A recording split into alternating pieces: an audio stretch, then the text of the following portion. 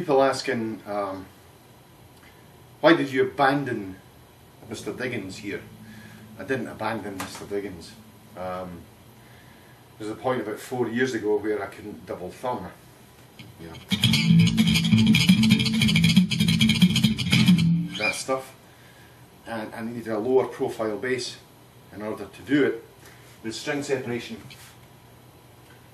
on the Stingray here and the action on the Stingray is very low, plus the neck cleft here is much lower to the body. On the JD, I don't know if you can see, but there's the side of the JD. There's a huge gap in here, huge gap.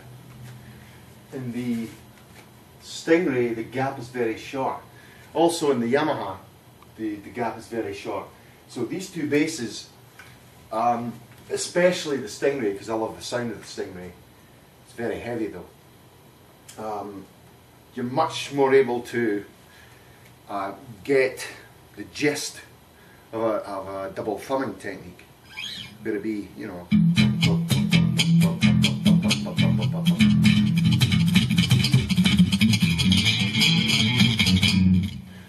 something like that.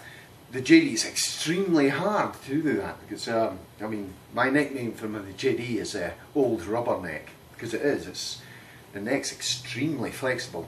I'm always slackening off the truss rod, you know, to you know, get some sort of relief from it. Also, the JD has a kind of intolerability to lighter gauge strings, the 30s to 90s that I like to play.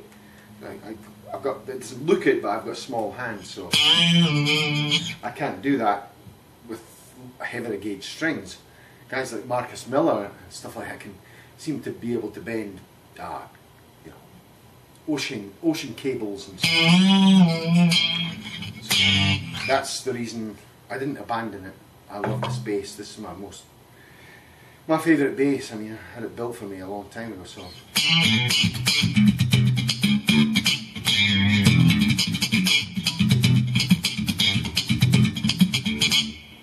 See, it's easier now to play double thumbing and two pluck techniques on the JD because I taught myself subliminally on the other lower profile basses. So, I mean, the JD's an absolutely unique design. The bridge, from the bridge to the string holders, the whole thing is unique. I've never met a bass like it. Don't bother going out and buying an alembic, by the way. Get a JD.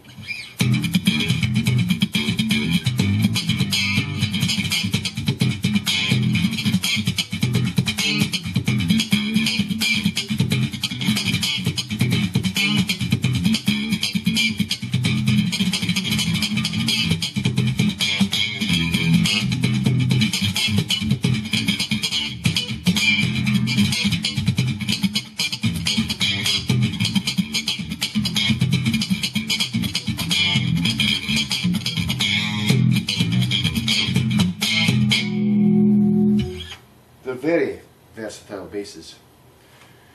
And John, Keith, if you're still out there, keep making them. That's all I have to say. Thanks.